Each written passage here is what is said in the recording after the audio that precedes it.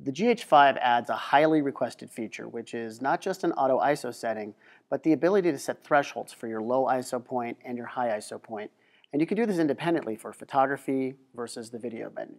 So let me first walk you through this. So we're going to start, the camera needs to be in one of the photo modes for the beginning of this, so PAS or M is best.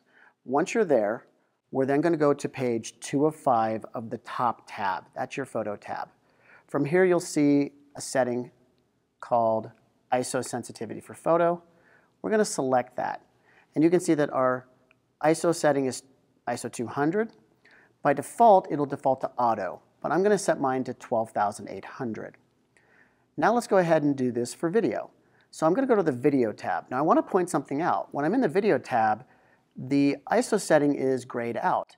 That's because I'm in a photo mode on the top of the camera right now, and this photo mode won't let me set my ISO settings for video.